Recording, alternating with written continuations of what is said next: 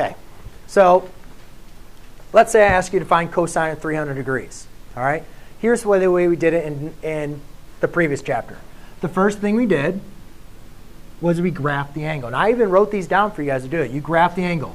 Well, if over here is 180, here's 270, to get to 300, it's going to be that point right around there, right? Just like an extra 30 degrees off of 270.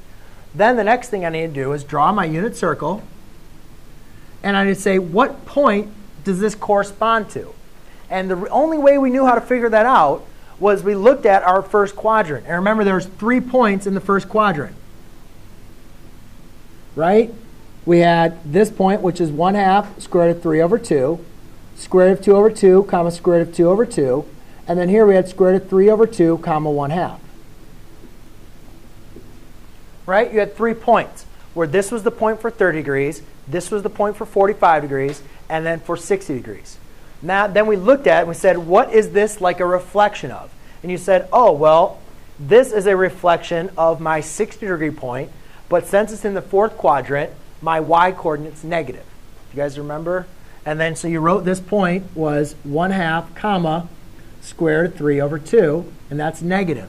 So to find the cosine was the x value of that point, which was equal to 1/2. And that was kind of a lot of work.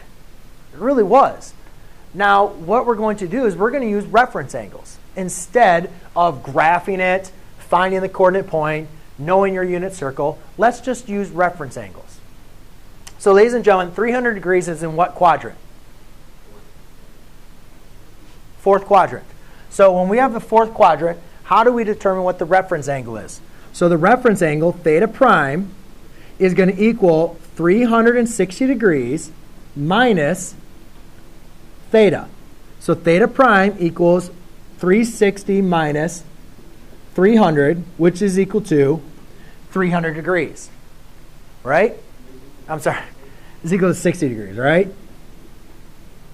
So what's so important, ladies and gentlemen, about reference angles? The reason why we do them is because once you can figure out what the reference angle is, you don't need to figure out where this angle corresponds to. All you guys need to do is calculate the reference angle. So what's cosine of 60 degrees? What's the cosine of 60 degrees? The only one you guys need to know is that 4th quadrant, right? What's the cosine of 60 degrees? 60 degrees is right here. The cosine is what? 1/2. So do you guys see that the cosine of 300 is equal, or cosine of theta is equal to the cosine of its reference angle? See that? That's why this is like a shortcut for you guys to do. Rather than having to graph the angle, figure out the coordinate point, where it relates to on the unit circle, determine the reference angle, and you got the exact same coordinate point. Okay? I don't have